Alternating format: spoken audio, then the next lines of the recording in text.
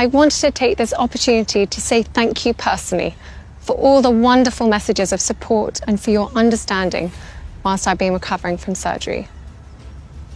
It has been an incredibly tough couple of months for our entire family, but I've had a fantastic medical team who have taken great care of me, for which I'm so grateful.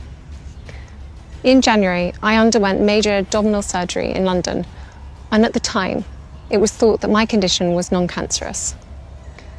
The surgery was successful. However, tests after the operation found cancer had been present.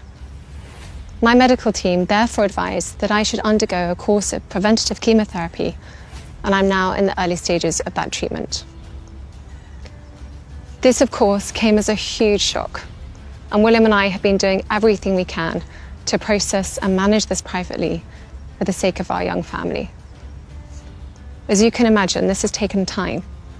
It has taken me time to recover from major surgery in order to start my treatment.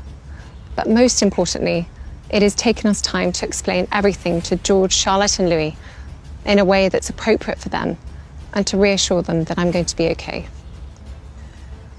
As I've said to them, I am well and getting stronger every day by focusing on the things that will help me heal in my mind, body and spirits. Having William by my side is a great source of comfort and reassurance too, as is the love, support and kindness that has been shown by so many of you. It means so much to us both. We hope that you'll understand that as a family, we now need some time, space and privacy while I complete my treatment.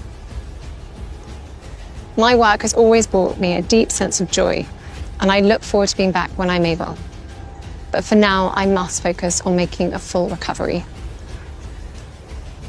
At this time, I'm also thinking of all those whose lives have been affected by cancer.